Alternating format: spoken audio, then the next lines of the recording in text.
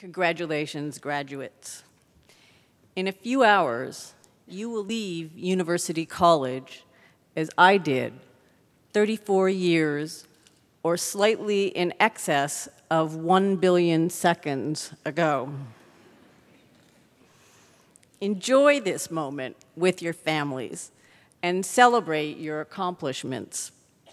A new beginning begins soon enough. When I first received a message from President Naylor, I wondered, did U of T wish to join our telescope project? Was he seeking a donation from an alum?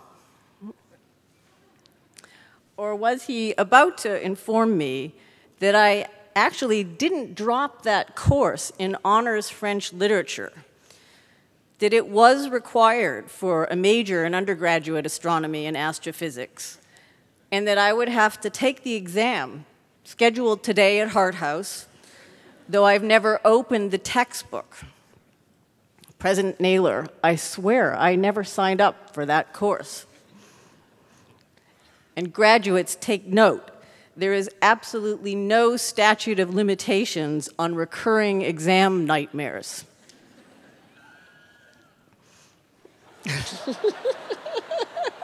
Someone else has had them too. President Naylor and Chancellor Wilson, I am particularly honored to receive this recognition from my alma mater, and it is humbling to join the distinguished list of previous recipients. On a personal level, I am exquisitely fortunate to have my parents, vibrant and in good health, here today to share this honor with me. Had I not been encouraged and supported in every way possible by my parents, by my husband, and by my children, I would not be standing here. I belong to a long line of University of Toronto graduates. Among them, my maternal grandfather, my father, my sister, my brother, my husband, and my brother-in-law. And I have had exceptional teachers, both in the Toronto public schools and here at the University of Toronto. I am so pleased that many of you are in the audience and on the stage today. What do I remember of my graduation ceremony 1 billion seconds ago this June? Absolutely nothing. Someone must have said something, but not a single detail remains apart from arriving and departing this hall, not one. But of course, I'm confident that 34 years from now, you will remember every one of my words. No doubt, you are being bombarded with well-meaning advice from friends, family, teachers, career counselors. So much of what is being written in the news emphasizes diminished opportunity. Pundits tell you, be practical, focused, disciplined. At graduation ceremonies, it is customary to offer yet more advice. It's not clear to me, however, that you need to be burdened with more. Nevertheless, I will make just one suggestion.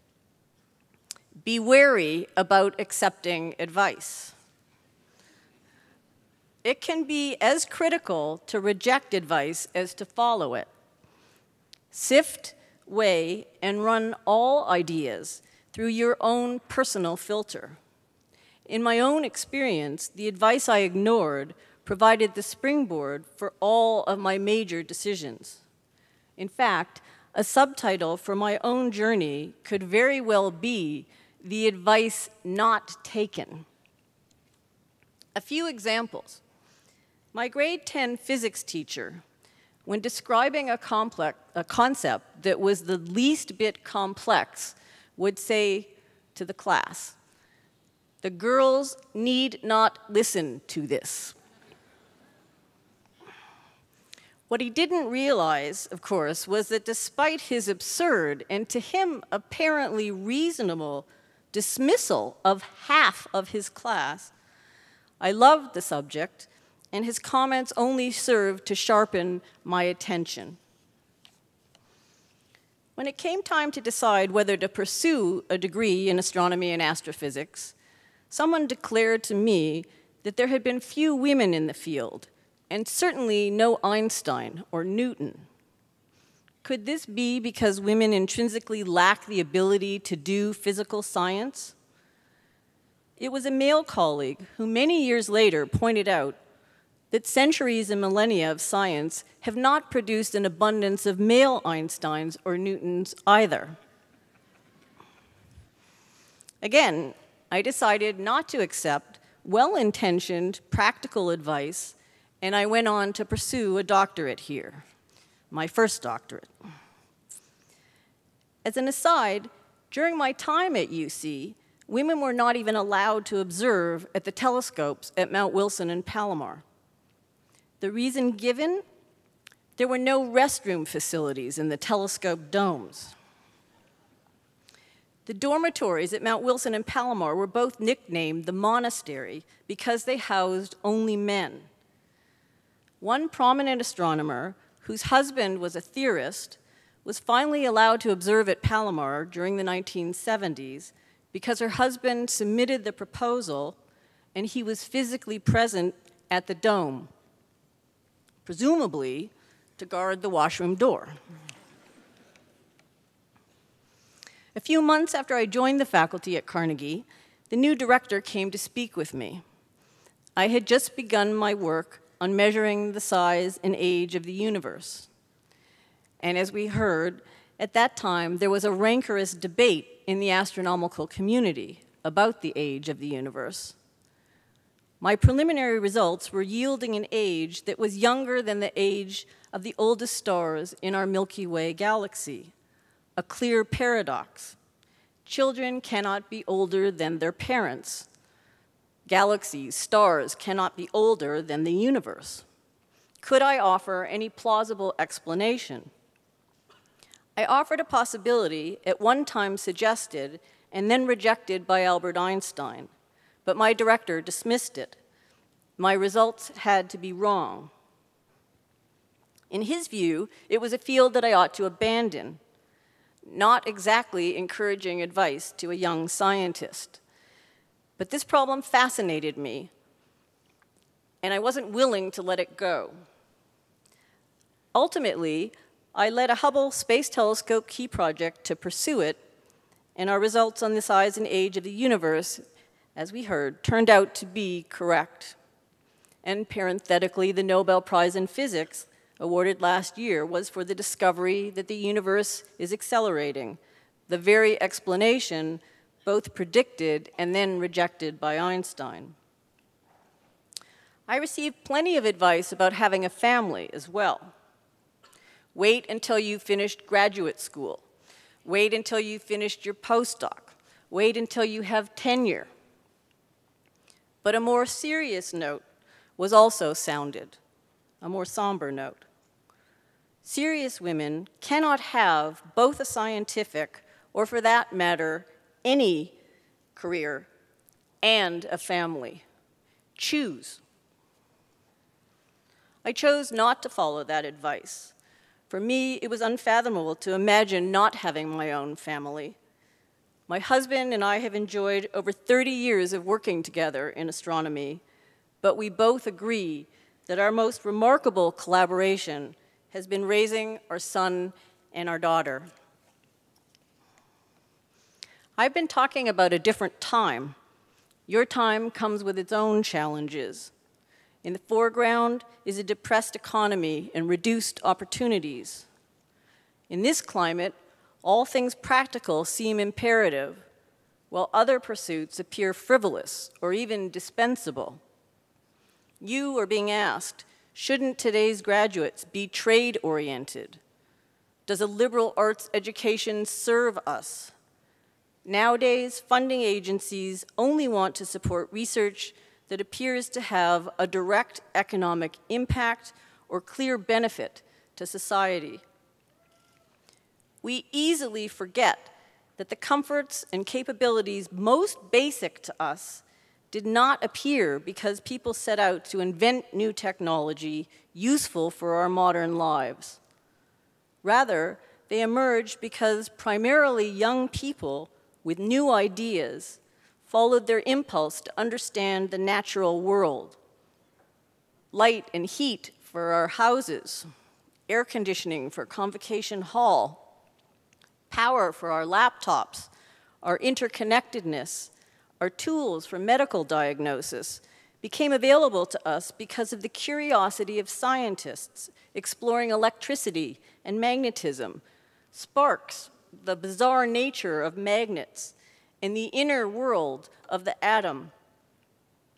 In the 1920s, the inspired creativity of a generation of physicists, none of whom was motivated by anything other than a desire to understand the world of the atom, generated the theory of quantum mechanics.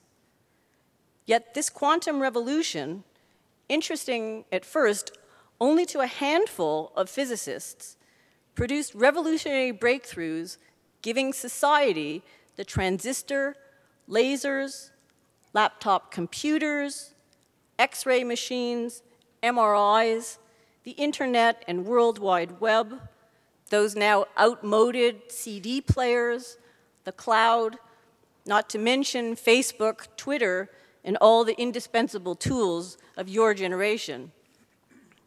Most of us are unaware that the satellites in the Global Positioning System, or GPS, that we use daily in our cell phones and cars require corrections for the effects of Einstein's theories of special and general relativity. Einstein neither focused on nor would have predicted any practical outcome for his theories. To explore the properties of light, to investigate the nature of space and time, to understand gravity, to ask questions as impractical for society and its ends as could be imagined. Einstein would have recoiled at the thought of being directed and funded only to do practical research. No one can predict the future, but you graduates will influence it.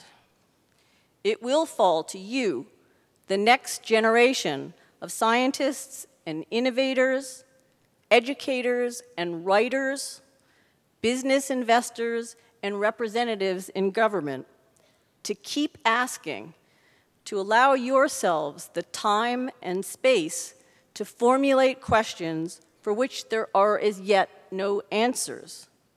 It will be your discoveries, your investments that launch the next revolutions, revolutions that we cannot even begin to imagine. The joy of scientific and philosophic discovery, creativity in the arts and the sciences, these things do not change with time. Under any conditions, they are yours. With these words, I entreat you to take my advice as selectively as I have encouraged you to take all advice. My heartfelt congratulations to you and to your families. I feel fortunate to have had the honor of addressing you.